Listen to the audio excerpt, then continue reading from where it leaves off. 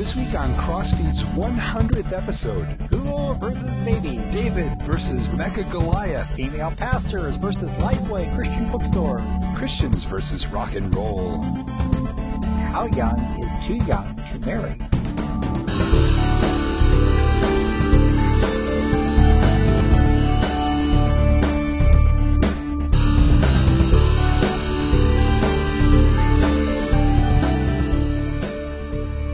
Hello everyone, and welcome to episode 100 of CrossFeed Religious News. I am Pastor Dale Critchley, pastor of St. Paul Lutheran Church in Delaware, Iowa. I am Pastor Jim Butler out in beautiful Dedham, Massachusetts, serving St. Luke's Lutheran Church. Welcome to our 100th episode, where we reveal all sorts of secrets and tie up all sorts of long subplots that have been going on here for so long, and an extra long issue. I'm sorry, that's comic books, isn't it? Wow. Yeah, well, you know, that's the problem. We never really had a plot to begin with, so there's really nothing to tie up. We're just not that complex. Well, usually, comics is a, extra length, double-sized issue, jam, a whole bunch of artists involved, and, yeah, if you tell people double size. 100th episode is extra long, and, they type subplot lines, and start a new one, so. Yeah, you tell people it's extra long, and they'll stop watching now. That's true. That's true. Extra short. There you go. But yeah, this is our 100th episode. This was Dale's idea, by the way, to have this thing. Dale was doing a podcast before. Yep. And, it was called Lutheran Weekly. And, it was interviews mostly with, different people, missionaries and, comic book artist, and, it interviewed Jim, actually, talking about, distance education, for pastors and just all kinds of stuff. That podcast still has almost as many subscribers as we do, even though I haven't done an episode in a couple years and said, all right, I'm not doing this anymore. And I stopped that one just because I had a hard time lining up interviews. I think the problem was that at the time, podcasting was still pretty new. And people are going, what's a podcast? What are you talking about? What is this? And so I stopped doing that and came up with the CrossFeed idea. Originally, it was just a portion of lcmspastor.com, which is a website that I run. And then it's decided to kind of give it a life of its own, distinct from that, to let people know that this isn't just for Missouri Synod Lutheran pastors, it's for anybody. And we certainly don't just cover Missouri Synod Lutheran news. So, decided to, get the domain and we started up the podcast. When we first started it up, we were on dial-up, or I was anyway. And so it was audio only. I just listened to some of our old episodes and the audio was horrible. I mean, we've had problems since then, but man, we've come a long ways. At least audio quality wise. And so, yeah, then, a couple years ago when I got broadband, we, added video. For a while, we had Bible studies accompanying the episodes, and I didn't really get any feedback from it. We used them for a while at our church and, got, pretty good feedback on that one, but, we did it for a while and decided to do something different, and since, as far as I knew, nobody else was using them, I stopped making them. But so actually, if you go through, we don't actually have 100 episodes, even if you look at the audio, because there were some weeks that I was doing the Bible study, but and so there was a number whatever for that week, but we didn't have a chance to, for various reasons, to do an actual podcast episode. So we don't actually have 100 episodes, and then, there were, when we weren't doing the Bible study, there were times where we'd go a couple weeks. So it's not 100 weeks either. But this is episode 100. And so I thought it's worth celebrating a little bit. And now you know the history that you never wanted to know. And you know, if you don't understand the things with the number, just think government. We don't know what's coming in. We don't know what's going out. Just guessing. You know, and the thing is, I think that a lot of our listeners and viewers are people that have been with us since the beginning. You know, it took a little while to kind of build up an audience, but once it was built up, it's been pretty steady. And so, we may gain or lose one or two here and there, but since then it's been pretty constant. So, which and we appreciate both of them very much. Yeah. Yeah.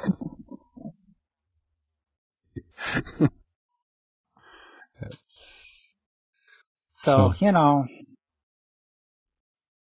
we do appreciate the two of you out there who listen to us. We actually, once we started submitting it to YouTube and Rever and all those other sites, our subscriber numbers didn't really increase all that much, but we get a lot of people watching us on those different channels too. So I was really happy to be able to post it up there. That's another story. Cure for insomnia. Anyway, so where do you want to begin? Oh, we got to begin with Mecha Goliath here. Mecha Magna Bible story. Manga. Manga. So I gotta do my best comic book guy, impression here. Let's see. I've heard other people pronounce it manga, so it's pronounced manga, you noob. Okay. Hey, for what it's worth, I mean, I probably have more comic books than you do, so Probably. But I've never been into the Japanese manga. Never got into it. Although, some anime. I mean, I used to watch Speed Racer. I just watched that. I watched the movie last night. Kind of weird watching live action anime, but hey, they pulled it off. Anyway, this is so cool. I really got a kick out of this. Goliath being a giant robot, and from JMG Comics, and they decided to do a new way of telling Bible stories, and that is by Mecha Manga. And don't be too proud of this technological terror. And it's really interesting because they're really kind of trying to tell the whole story of some of these things. For example, he says, how many people realized David's brother was there, didn't even want him to get to do it? How many people, knew that David related his exploits of protecting sheep under his guard to convince Saul to let him go battle the giant? How many of them, knew he cut off Goliath's head and paraded around with it, and showed off, gee, I'm the thing. And it's interesting. My favorite thing in this thing was saying, best of all, since we're being faithful to the biblical text, we're able to include David's last bit of dialogue, which references his lineage, the same genealogical line as Jesus. That's cool, but I'm thinking, okay, if you're going to retell this story, and he's going to refer to his lineage and connecting it with Jesus, it gets a little bit complicated because then you sort of start picturing the whole New Testament, and sort of sci-fi Jesus. Do you ever see that Christmas special? Well, I'd have to say it was even more of an Epiphany special where the three wise men are from outer space. No, but I've read comic books like that. So I remember from when I was a kid. It's a Justice League comic book. I think number 150, if I'm not mistaken. It's a special Christmas issue. So, but I'm just sort of picturing that here. See, the idea here is that they can take they can have him parading around this head, and since it's a robot head, it's not this gruesome, gory thing. And because they want this geared for all ages, they want 6 and up. And so it's not just a kids thing. This is for kids. This is for adults. It's for everybody. And so this looks really cool. The other thing I really like is, right on the first page of our debut issue, we include the message, if you think this comic book is exciting, check out the real story in the Holy Bible. You'll find it in 1 Samuel 17 verses 1 to 58. We wanted to know that our book is not a substitute for the Bible in any way. Yeah. Yeah. And see, so this is obviously this is a Christian organization, and they want to present the Bible in a fresh new way, And now some people are offended by it, because they think, well, this is being irreverent and that kind of thing. And, that you shouldn't mess with it. But, I thought about this. I'm like, this is like, when the VeggieTales, do Bible stories, Yeah, it wasn't giant robots. It also wasn't talking vegetables, But the point is they're presenting the story and, and just giving it a fresh face and just trying to raise interest, give people, a new awareness of the story. But, they're definitely saying, look, the original story, that's the real one, that's the real thing. And for instance, they also make a point of like, okay, Goliath is a giant robot, but all the Philistines are robots. All right, so it's not just like they create him or something like that as their champion. All the Philistines are robots, and the Philistines show up in several stories, so they're going to be kind of a returning villain throughout this series, which they're hoping to be a quarterly series. I'd like to see it more often. I think the idea was really cool. I mean, I'm big into communication. How do you communicate the Bible in a new and fresh way? Especially, again, people have heard these Bible stories over and over and over again. How do you communicate with them? How do you connect with them? Or somebody, like a kid who may not even read the Bible, may not ever want to look at it. And seeing Mecha Goliath there with David and his outfit, his space armor, they may pick it up and just be interested and start reading and going through going, hey, this is pretty cool. And can make some connections here that may not be made otherwise. Now, so I think they're really a neat idea. I do have one concern, and this is something that's pretty common with this kind of stuff. And that is, now they ask him, okay, are you going to do just Bible stories, or, because this is an interview, and they said, are you going to do just Bible stories, or are you going to do like morality play kind of stuff too? Like VeggieTales, they do a lot of morality play kind of stuff. And it's not all just, rehashing Bible stories. And they said, well, with this particular series, it's just going to be all Bible stories. But, at the same time, there's going to be, we're looking at some other series that will be more of a morality play. And obviously there are moral lessons, in these stories. But one thing that I didn't hear that I would have really liked to have heard is that, the story, for instance, of David and Goliath is not just about if you have faith, you can accomplish great things. All right. The real story is that God is the one who saves, and that he's the one that God sends unlikely people to save. But it is God saving through that person. And which ultimately points us to Jesus, who's, seems like about the most unlikely guy you'd ever think of to be the Son of God, to be God in the flesh. And yet he's the one that saved us. And so, if they're sort of missing that point, now if they're just retelling the story and they don't sort of go off on a preaching tangent, you're not going to hit that point any more than you're going to hit the point that it's all about faith, and it all depends on how they do the dialogue. Now, from in the article, there are pictures of some of the pages, and it looks like they're just sticking with the text, So I could totally see using these things with like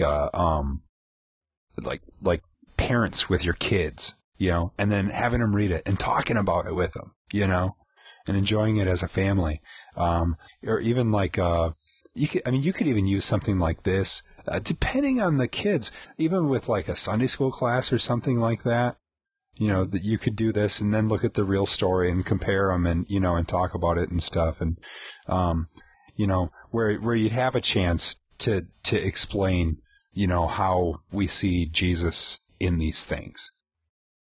So. But, if they stick with the text, I think they're, you don't need to, I don't even need to preach. You can just do the text. Maybe you just have David, that beautiful thing saying, you come at me with spear and, javelin, but I come at you in the name of the Lord our God, and I will kill you and I will cut off your head, and you will know there is a God in Israel. Mm-hmm.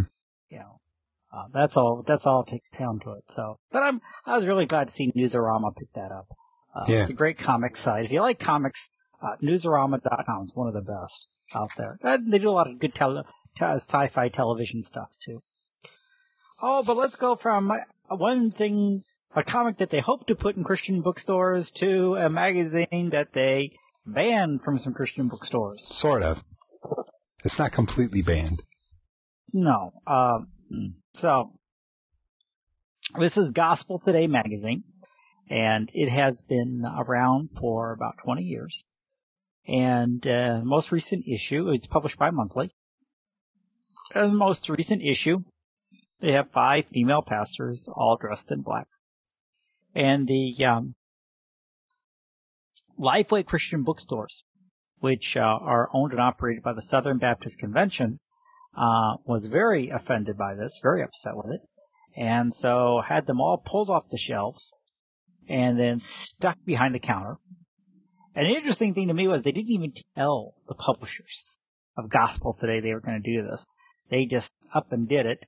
And they found out when somebody called them and let them know, saying, "Hey, you know what? The Southern Baptist did your magazine." So now Dale and I from the Missouri Synod, we our belief generally is that women should not be pastors.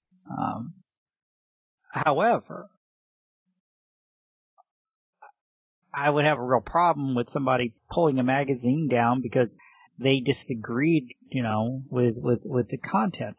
A few years ago, we had a Lutheran Hour was pulled off of WMBI, owned by the Moody Bible Institute, because they spoke in one thing about infant baptism, and that baptism saves, and can't have that. So, but let's get you some of your comments, Dale, and then I'll get into something else here too about the nature of being Baptist. Anyway, go ahead. Okay. Now this is kind of a little bit strange thing because these stores, like for instance in the Missouri Synod, Concordia Publishing House, which is our publishing arm, they have, you go to St. Louis, Missouri, and you'll find the Concordia bookstore. And you go in there, and they don't just have stuff published by CPH. But I'm pretty sure most of it runs through some sort of doctrinal review before it gets sold at the store. Okay? It does. All right. So, if you're a Missouri Synod Lutheran, you can walk in there, and everything you find in there, except maybe the Precious Moments stuff, is all, good solid Lutheran doctrine, even if it's not coming from a Lutheran source. Okay? And in fact, in their catalog, they also sell stuff published. They distribute materials published by other companies that have gone through the doctrinal review process. All right? But they only sell that stuff. Okay? Now, these Lifeway stores, they sell all kinds of stuff. And it's kind of odd that while they sell plenty of other stuff that I'm sure has stuff that they would disagree with, or that the Southern Baptist Convention would, that would go against their teachings on one level or another, this particular thing is the thing that really grabbed them. Now, it's obvious, all right, there's this thing with these 5, women pastors, okay? And so it's sort of an in-your-face thing. I think that the reaction that, they're saying, the publisher said, well, they basically treated it like pornography and put it behind the counter. Unless a person goes in the store and asks for it, they won't see it displayed. And I was thinking, well, that's not, usually that stuff's just on the top shelf, when I walk into a convenience store or something like that, it's not hidden behind the counter. But I understand what she's saying. I'm big on, if you're going to take a stand about something, be vocal about it. And, if you disagree with something that somebody's doing, tell them. And don't just hide it. And so, if they wanted to do that, fine. I think they should be consistent and look at, what else they're selling that goes against their doctrine. I'm sure that there's other things in, even in this particular magazine that have gone against their teachings at various times. Well, now, when you're dealing with Southern Baptists, though, the very nature of being Baptist means nobody can tell me what to believe.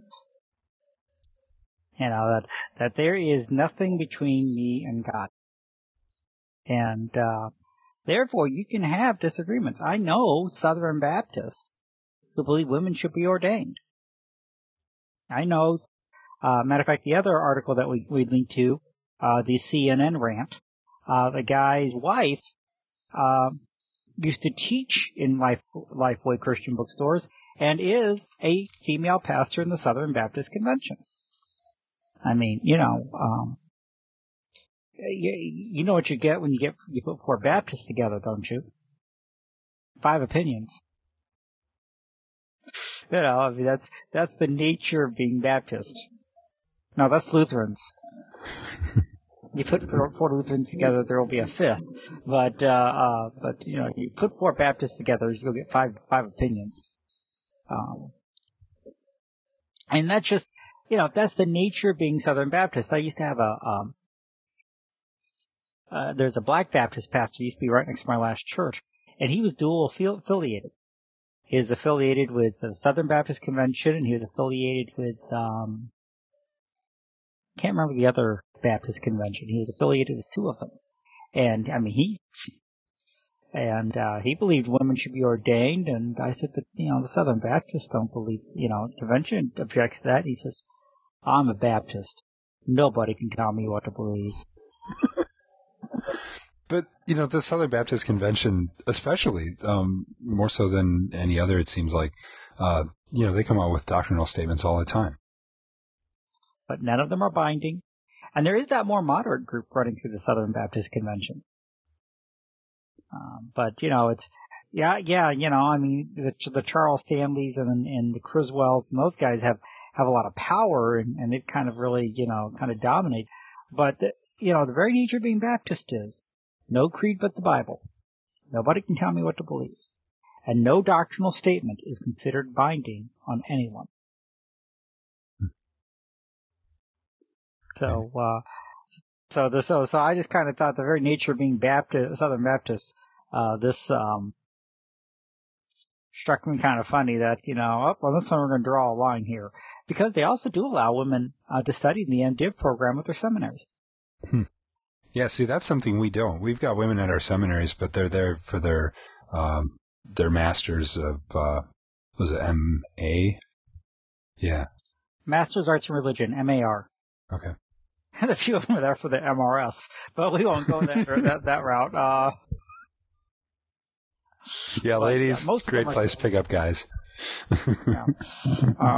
But most of them are studying to be a deaconess, and they're in the seminaries and the deaconess program, which is completely different from when Dale and I went to seminary. I mean, if there was a female on the campus and she was one of the staff, I think we had one woman who was taking theology courses for her MAR when I was at seminary. Yeah, I had one in my class, and she married one of the guys in my class.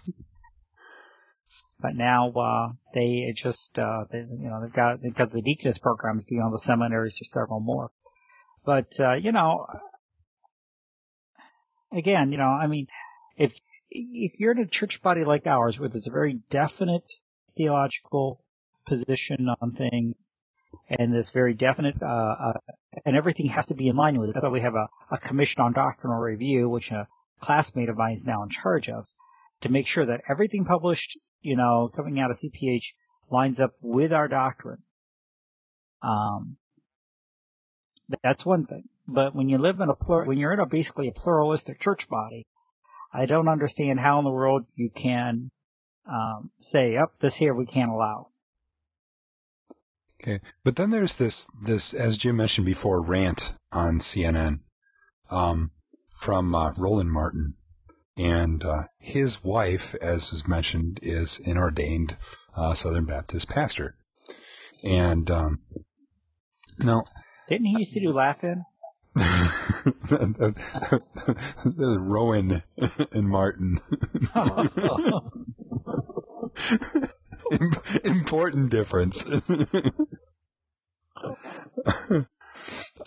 Bet you're sweet Bippy. Now, I was a whole lot more offended by his column than I was by what the bookstores did. For two reasons. Number one, I thought, this guy, while he's definitely going to have an opinion on this, it's kind of I'd have to call it like a conflict of interest. He's a little too close to the topic. And the other thing is, this is CNN, all right? If you want religious news, you don't look to CNN. And specifically, more than religious news, if you want doctrinal statements. I mean, this guy is interpreting the Bible. He says, concentrate, Pinky, concentrate. No, I lost it. I've heard Brook College pastor, the Reverend Dr. Ralph Douglas West Sr. preach several sermons stating that what Paul wrote in 2 Timothy with regards to only men preaching was specific to that church and not a blanket ban. Second, there are instances where Paul wrote that his views were his own and not mandates from God. This was not one of those instances. Yeah. That is a doctrinal fight that any of us can have any time, and I love it how these same Bible thumpers ignore the Bible story of Deborah, who was a judge in the Old Testament and was over men. And was not a pastor. That's right. And yes, he's absolutely right. There are times when Paul says that this is my opinion, not necessarily God's opinion. But he doesn't say that in 2 Timothy. And, so that's, so you can't really buy that argument there. At least he gives Paul credit for writing Timothy. I thought it was going to be his next argument saying that most, all these scholars say they didn't write it. Yeah. So, this, I was just thinking, this is, people are going to see this and say, liberal bias, in this case, theologically liberal bias. Well, in his case, both, because it says right at the top that he's planning on voting for Obama, which I have to credit because, I've always said that I think that every every news reporter should have a little D or R after their name when they're reporting, because everybody's got a bias, Right. Well, and by the way, just because he's in favor, now I don't know about the Obama part, but just because he's in favor of women's ordination doesn't mean he's necessarily theologically liberal. There are the evangelical feminists out there.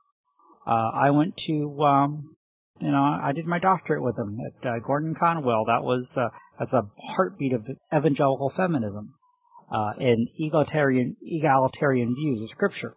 And I thought they had a lot to say, but they were not theologically liberal. They were just, just as conservative hermeneutically as you or I would be. The Bible is the inerrant and the infallible Word of God. Paul did write these books of Timothy. Like Bill Hybels would be a person who is, theologically conservative in his hermeneutical and other stances and be a good evangelical, but also believes women should be ordained. Gordon Fee is another one. Yeah, but just from this guy's comments, I think he's theologically liberal.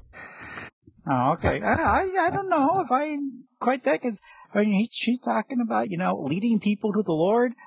That's not a theologically liberal, Okay, he's theologically moderate. Because you're right. Yeah. You're right. Theological liberals are not, tend to also be universalists. Right. And there's some other things here. He could be, I think he just really, to me, I just got the idea that, this was more of a rant. This really ticked him off that, they would make this kind of a call. And, that as far as he's concerned, it just makes the church look stupid. And so, I think that really kind of got after him. But yeah, he's probably part of that more theologically moderate section of the Southern Baptist Convention, that exists. But yeah, what the fact that he's gonna vote for, Obama has to do with it. I was talking about liberal. Has to say there. But yeah. I know, but I don't know why they even put that at the beginning of the article. I haven't figured out how that has to do with deal with the rest of his topic there. Yeah. Plus, he's planning on going to Jeremiah Wright's church. Then it might be, I think we had a bad influence on her. Somehow or another, germane to the article, but otherwise it's not. Hey, speaking of things that have been banned, let's talk about Google. I'm just coming up with the segues tonight, people. I'll tell you. He's on a roll. Must be that 100th episode thing. Yes, 100th episode thing. And now for something completely different. And, the funny part to me was that, I don't know about you. I mean, I use Google all the time, and I completely ignore the ads. Yeah, for the most part. Although I put Google ads on our website, though. We don't make very much off of it, but, hopefully enough just to kind of cover the overhead. So, you've got all kinds of interesting ads on there. I like looking at it when the Muslim single ads pop up there. You get a lot of those. Those are my personal favorites. Do you click them? I want, what? Do you click them? I always want to put my name in as, Ahmed, A, C, phlegm, and, All right, anyway, back to Google. Have you seen Ahmed, the dead terrorist? No. No, okay. You need to do go on Google video and look up Jeff Dunham Ahmed. And you'll have, he's a ventriloquist, and he has Ahmed the Dead Terrorist. He's just, wait. Yeah, I have seen that. I kill you! No, it's just a riot. Anyway, back to Google. Over in, Britain, they had, said that they would not allow, this Christian organization to put up one of their little things there, sponsored link there, on keep views and news on abortion law from the Christian Institute, because Google said they had a policy of not accepting ads that contain abortion and religion-related content. Except they did have ads, if you did a search on abortion, for pro-abortion stuff, NARAL and Planned Parenthood and all that kind of stuff. Well, if you look at the ad, if you look at the ones that are behind me, just underneath it in the picture says, abortion help, centers across the UK, one visit only, no waiting. Well, yeah. Anyway, so they're saying, hey, this isn't right. Yeah, and they have also had plenty of religion-related content, too. I mean, all you have to do is look at our site, and you'll see all the religious ads. Yeah, but this is Google UK, so this isn't necessarily Google America. True.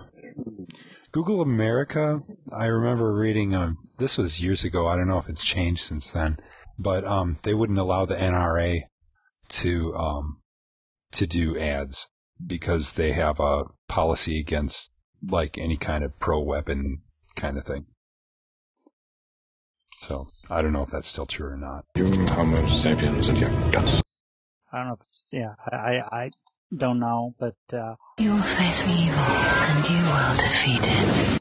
anyway, so after so this Christian Institute filed suit. Glad to see that the Brits have learned from the Americans. Sue first, ask questions later, and keeping their trial lawyers busy like ours. And they had they reached an out of court settlement, and Google said, yeah, we can go ahead and let this go. And it says, we decided to amend our policy, creating a level playing field and enabling religious associations to place ads on abortion in a factual way. Oh, goody! It just seems logical to me. If you gotta allow both sides, especially if you're Google, they've got 60, 70% of the market share, right? So, it's just not a good business decision to only allow one side when it comes to any particular issue. Boy, talk about that, because they said it's Concentrate, Pinky, concentrate. Nah, you can't find it. It's an emotive subject. Google does not take a particular side. Well, yeah, it is an emotive subject, so don't take a particular side. They had been. But, so now they're saying, okay, we're not going to take a particular side anymore. Good plan, good business decision, because otherwise, can you say boycott? Of course, trying to think what else is out there that's as good. And would they really care about a boycott? Because people would go, yeah, I'm boycotting it. But it's in Firefox and Safari's search bar, and man, it's such a great search engine. So do I really want to use MSN or Yahoo? Or Ask or something like that? So, yeah, people are going to keep using Google. But it's good to see that they're not trying to take one side or the other, at least not on this issue. Their whole policy, this was in the news a little while back. See, Google's company motto is "Don't be evil," and there was an article, I don't know, a few months ago, maybe a year ago, where they said, okay, just so you know, because people were asking them about Google China filters according to the Chinese government's preferences and stuff like that, and they said, well, that "don't be evil" thing, that's a guideline. It's not a it's not a company policy per se.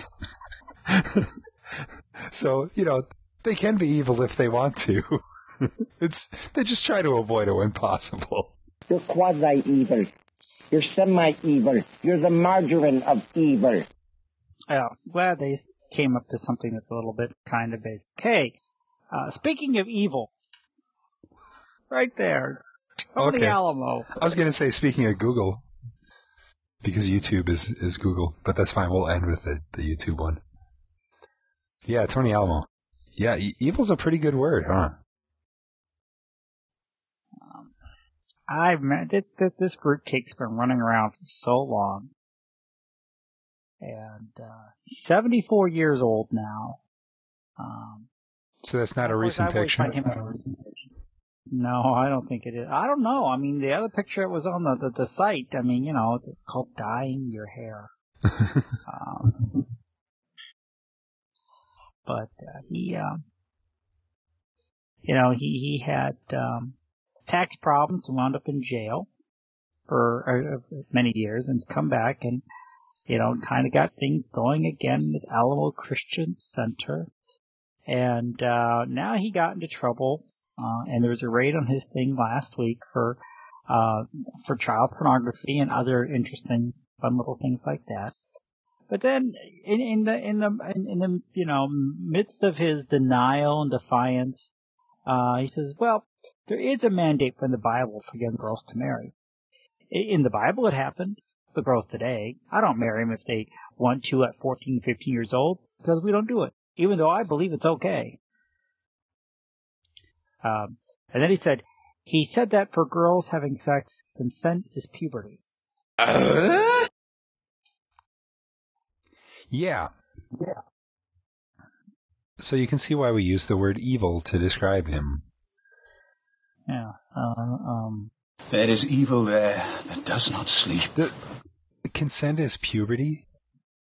So, like, if she says no, sorry, you've gone through puberty, so... That's... I think they mean the age of consent, that's when a girl's old enough to agree to marry. People who have left Alamo's organization say they have witnessed older men marrying girls who have just reached puberty. So, in Massachusetts, the difference between if a young woman is age 16, she can't consent to sexual relations.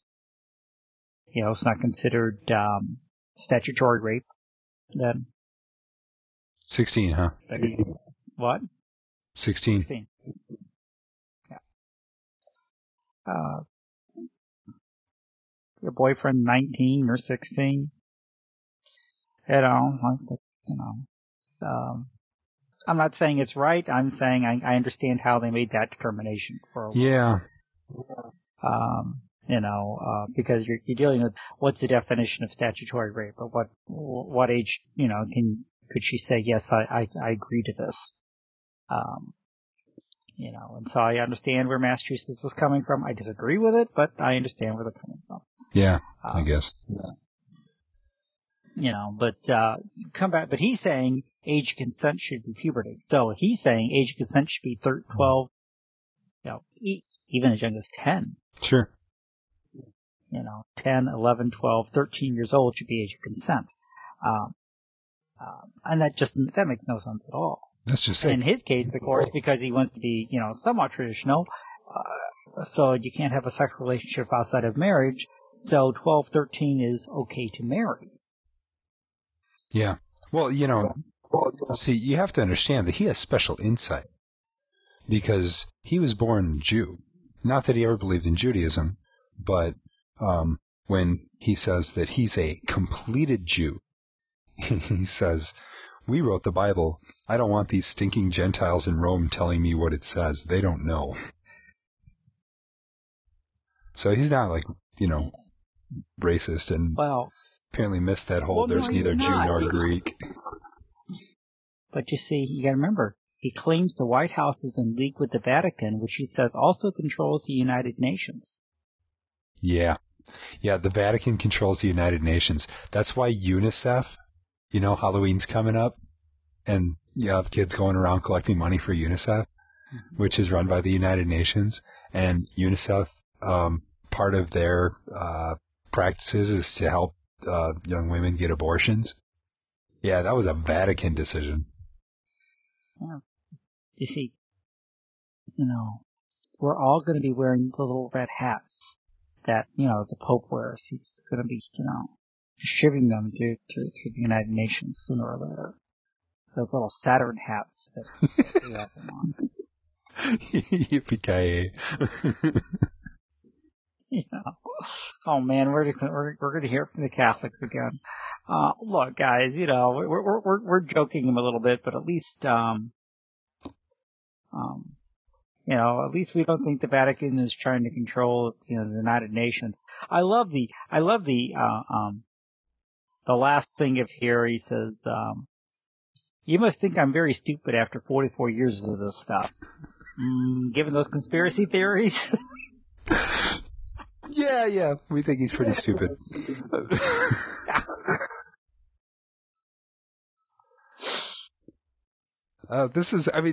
This guy's fascinating. Oh, and then he's thrilled about all this because their website traffic has grown more than tenfold, more than 1 million hits since the raid daily. Yes, right? And he says, they're really making me famous. They're making us famous. Yeah. But dude, that's not the kind of fame you want for a church.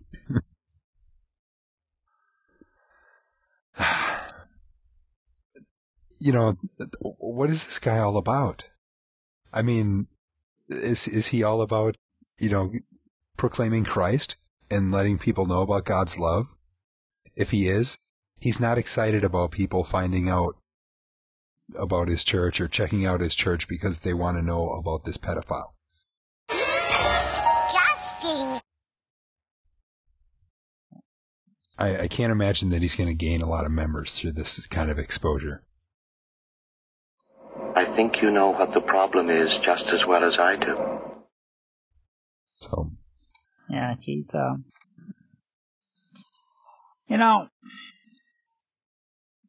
guys like him remind me of,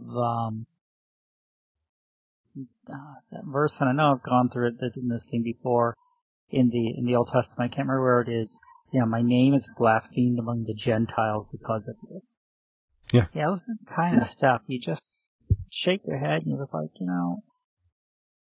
you feel bad for the people who get sucked into it because this is a cultic thing. Mm-hmm. So, oh well, it's kind of sad. Speaking of sad. Speaking of God's name blasphemed among the Gentiles. And you're going to see the videos associated with this as the credits roll here at the end of the show. Because we discovered that when we showed the video during the thing, my audio dies right after that. And it's about 3 minutes and 30 seconds. So we don't want to sit here for the whole thing and do it. But, yeah, we'll stick it at the end. Somebody had a little fun here with Jack Van Impe, who's, I don't know, well, from my perspective, a little bit strange himself, but partly because he's a, Israel first millennialist and everything, but, which probably isn't, I don't know, I disagree with it theologically, but he goes to the next step and starts, trying to basically say have revelations tomorrow, today's newspaper, and goes a little bit stuff, but, he's got this, little, video, and he said that he just couldn't understand these churches that have these rock bands, and they're not even churches anymore. They don't sing hymns and like the old Rugged Cross, and this rock music has, and this rap has all these vile, terrible words in it. Yeah. And so then he says, do you believe that there will be music in hell? If there is, it'll be rock and roll and rap. Now, I mean, he's right. A lot of rock music gets a lot of rap is vile. I mean, it's misogynic. It is, talking about women is it's really almost anti-black the way it even, the language used and the way it talks about people. I mean, he's absolutely right about that. I'll agree with him that it's vile. A lot of it's very, but Jack, the church music used in, the mega churches with praise bands is not like that. Mm-hmm. One Obviously. is not like the other. Caedmon's Call is not Tupac, okay? Let's get it straight here. Yeah. Yeah, this is where you associate the lyrics with the genre automatically. Right. And no, there's Christian rock out there, there's Christian rap out there, and a lot of it's not real great, and a lot of it I disagree with the theology in it, but there's some good stuff out there too. There's some great parody. If you've ever, don't know if you ever heard Apologetics. Nope. They do a takeoff on Eminem's, Real Slim Shady called The Real Sin Savior. And speaking of, Mecha Manga Bible stories and the one with, David and Goliath, they do a great riff on Queen's Bohemian Rhapsody telling the story of David and Goliath. Oh, really? Cool. Yeah. I'll have to look for that on YouTube. Somebody probably put a video up I don't know if they're on there, but,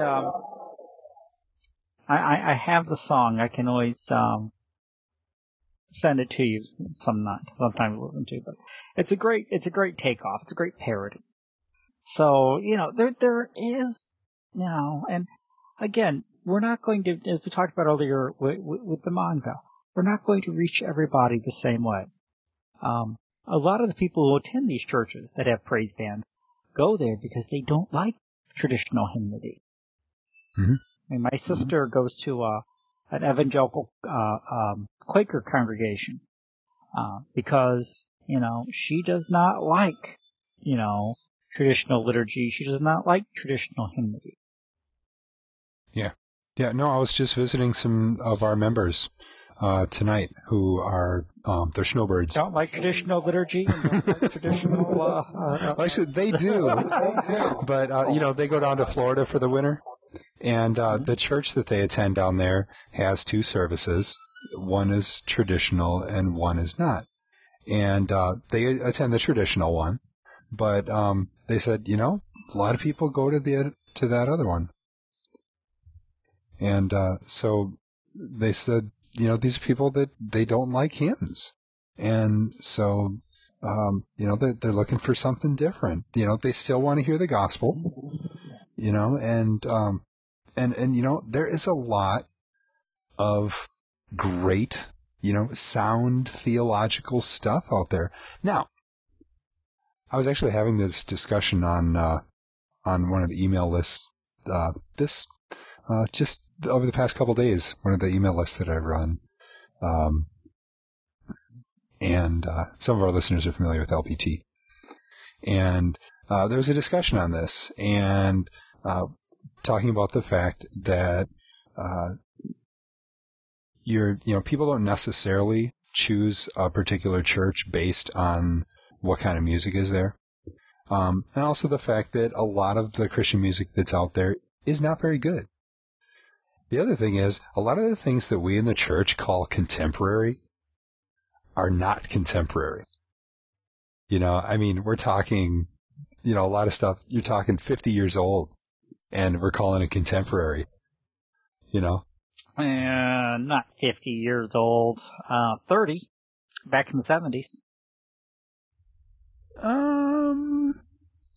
No, I was actually looking... We're coming back from 58. Okay, I was looking through our hymnal, and there was, let's see, Jesus' name above all names. A lot of people consider that contemporary. I don't remember the years on this. It might be from the 60s, but, now I'm drawing a blank. But some of those, they're folk songs. Right. And that's the other thing. Can you really call folk contemporary? Folk is a genre that's... We Peter, Paul, and Mary fans. Yeah. Yeah, that's real contemporary there, Jim. Jim used to ride his dinosaur to Peter, Paul, and Mary concerts. I've never seen them in concert. But if you want to send me, I'd be glad to go. But anyway, back to I was going to say about that discussion. They're absolutely right. A lot of contemporary Christian music is very bad. A lot of traditional hymnody is very bad. Yep. As a in hymnody and contemporary Christian music, Sturgeon's law still applies. I have no idea what that meant. And you do remember Sturgeon's law. 90% of this is crap, but then 90% of everything is crap. So, that's the law, and it's true.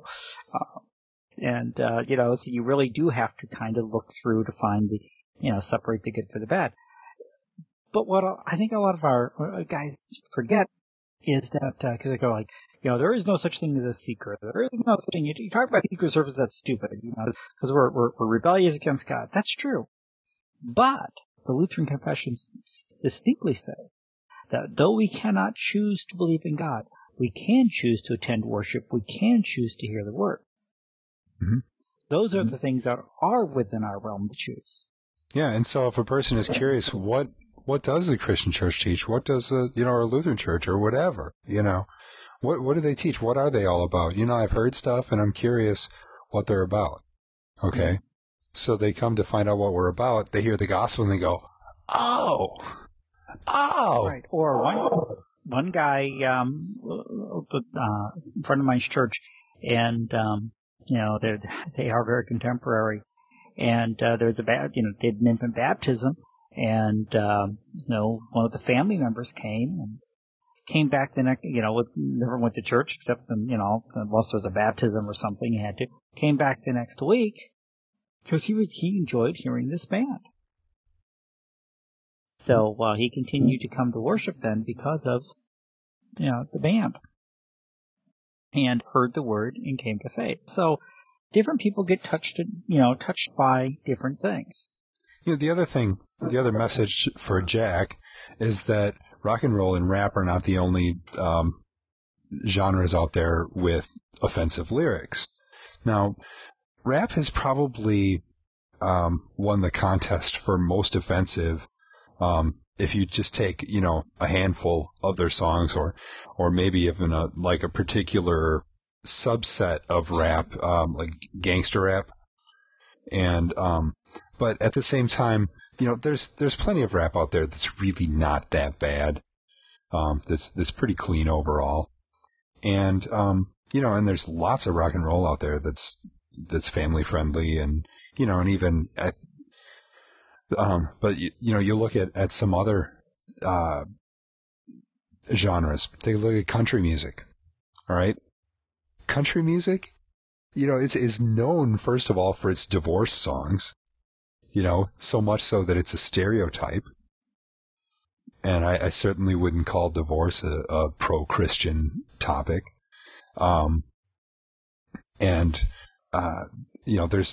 You listen to modern country songs and there's all kinds of stuff in there that would be, contrary to the Bible and immoral and stuff like that. So, and that's one genre. You look at, even classical music.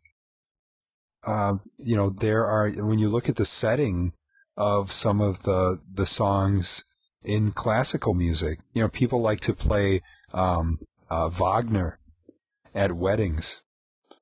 And Wagner was very anti-Christian, right? But somehow his music is okay to play in the church. Or for that matter, Here Comes the Bride, which was not ever intended to be used in a real wedding. Right. But there's a lot of music you can point to and say, this isn't really good stuff either. Like I said, surgeon law always applies. But I think he's picking one type of music, and I think just kind of making going the wrong direction with his thoughts there. And, although, I don't know. Okay? I mean, my son listens to rap. I think he might be right. If there is music in hell, it may be rap.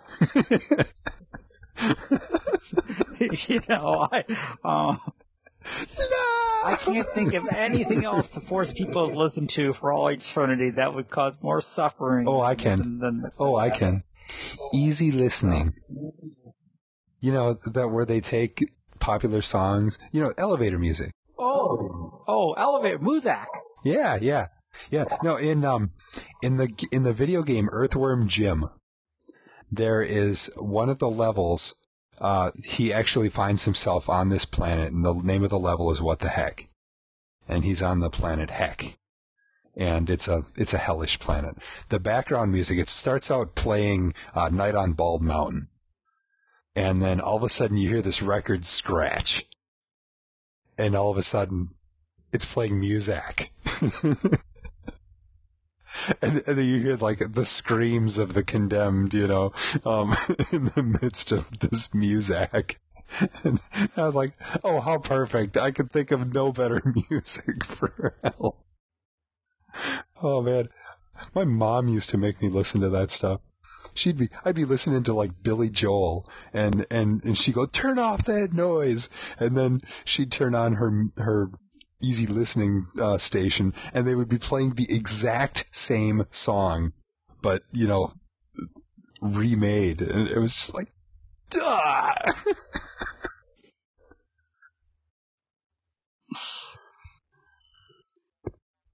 No, a couple weeks ago when I was preaching, and I was preaching on the Romans 14 passage, and Paul was talking about be tolerant and differences and, things, and I talked about the diversity that some of us like country music and some of us like rock and some of us like classical and some of us like rap. God help them.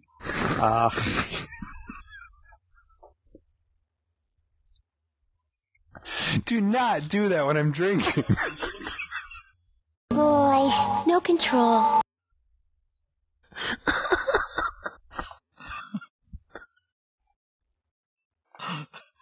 I gave my opinion of rap, and the congregation just cracked up laughing when I did it.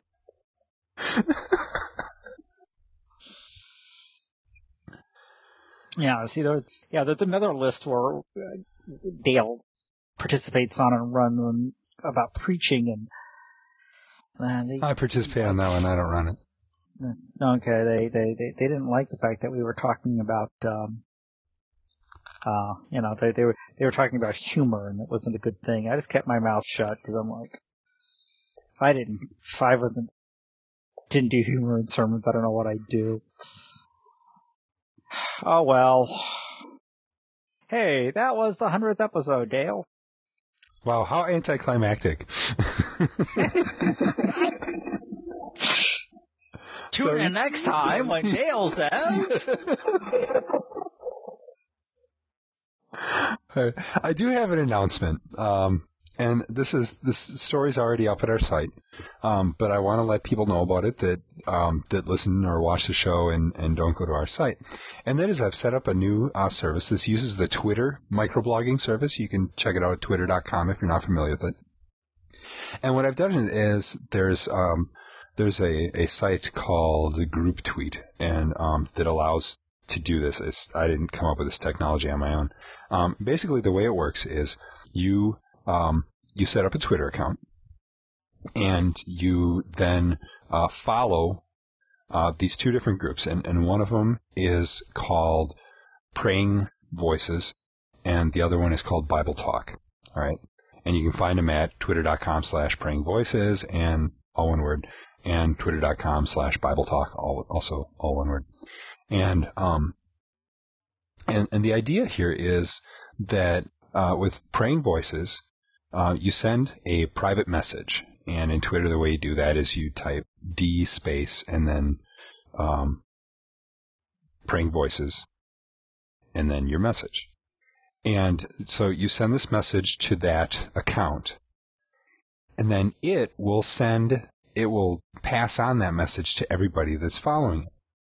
And so what you do is, if you have a prayer request, something for yourself, somebody you know, whatever, you send it to this account. And then everybody that's following that will receive that prayer request. And the idea is, if you're participating in this, when these requests come through, you just take a moment and say a prayer for that person. And so the idea is that we get enough people doing this. You put out a prayer request, you've got people all over the world praying for you. And it's also, I think, a great thing for Christians that to remind us, Paul said to pray without ceasing. And, this is just a great reminder to be in prayer. Sometimes I get busy with just doing, work. And, I don't pray nearly as much as I would like to, just because I get distracted. And this is a great reminder. Hey, stop and pray. And the idea is that these come throughout the day. And, if you miss some because you're busy doing something and you're not, Twitter, you can get either using the Twitter website, or there's a bunch of different programs for all different platforms you can use. You can even get text messages on your cell phone. And so, imagine the prayer requests come through as text messages, you just stop and pray. Or, when you get a chance to check it, you can pray. The other one is called Bible Talk, and the idea with that one is it's similar. It's set up the same way. You send a message, and it goes out to the whole group. And the idea is that, okay, if you're reading the Bible or thinking about a Bible passage or something like that, you have a question about it, or you just want people's opinions about it, or you just, came across something, you'd never noticed it before and say, hey, this is really cool, or whatever. And you put it out there. And then, other people can respond to it and say, well, here's what I think it means, or whatever. And again, the idea is for people to be thinking about God, thinking about the Bible, thinking about what He has to say to us throughout their day. And so, there's a few people that have already started following it. There's not much conversation going on in either one of them yet. But I'd like to get the word out about these. Feel free to go to our website, find the story on this, and I'll put a link to it in the show notes too. And then, and pass it on. You can use the, email this page or email this story to somebody, or, you can just use your browser's, thing to send the link or whatever. And so, I'd love to be able to get the word about this. And this is not a Lutheran thing. I would say it's a Christian thing, but non-Christians are welcome to, follow it and get involved as well. But there's definitely going to be a Christian slant to it. Now, the Bible Talk thing is an experiment, especially more so than the other one, in that, a lot of times you get a lot of Christians from different backgrounds and you start talking about the Bible, you're going to have disagreements, right? And I expect there to be disagreements. That's okay, because that's how we as a church grow, is by discussing these things. What I do want is for Christians to be able to discuss these things in a loving way, and and not get arrogant, not get start flame wars and stuff like that. Because Twitter posts are limited to 140 characters apiece, because that's the limit for an SMS message to a phone. I'm hoping that that'll help to prevent big rants, because it's really hard to do a 140 character rant of any significance. And so the idea is to just share ideas, and tell people what you think or whatever, and just to get Christians talking to each other about what God has to say to us. So yeah, we'll put a link to that in the show notes, and I'd really like to encourage people to check it out and give it a try and see what you think. And just keep in mind that we're just getting this started. I haven't done a lot of sort of publicizing of it or anything yet, and so it's going to take a little while to build up steam. And so be patient, but definitely get involved. And, the best way to get it going is to participate. And, and if anybody has questions about, what Twitter is or anything like that, feel free to send us a message. I'll be happy to help you out with that. And, which leads to, the rest of this. And that is, we'd love to hear back from you on any of the stuff that we talked about tonight. Your favorite memories of CrossFeed, your favorite episodes, or, something that Jim said to really offend you. You can also, speaking of Twitter, you can email us at podcast@crossfeednews.com. Or you can follow me on Twitter at, CrossFeed News is my Twitter name. And also a reminder that if you see any interesting religious news stories out there, post them to crossfeednews.com. The idea is it's a user-generated site. You see stuff, post a link. If there's if it's a story that you saw while you're surfing, you can use the web link. Or if something happened and it hasn't been covered anywhere, hey, post a story. Write it up, because it might end up. And that's the other thing is, you post a story, we might end up discussing it on our show. And while we generally choose the most popular stories of the week, it's not always the case. A lot of times it's the most interesting stories. Sometimes there's a real popular story, but it just wouldn't make for good discussion. And so we skip that one. And definitely, when there's user-submitted stories, if I think that we could discuss those on the show, I like to discuss them just to encourage people to post stuff. So, yeah, post something up there and see what happens. Well, kids, that's enough for one night, eh? Well, we can see that my background has degraded. Something happened. It just fell apart, and I don't feel like resetting it. So, so you can see the wallpaper in my living room behind me. So, that's actually my dining room. Hey, but this was on our 100th episode. We thank you all for sticking with us so far, and continue to pray God's blessings on our listeners, and those who read and post and all sorts of other things. Take care and have a good night. Good night, everybody. God bless.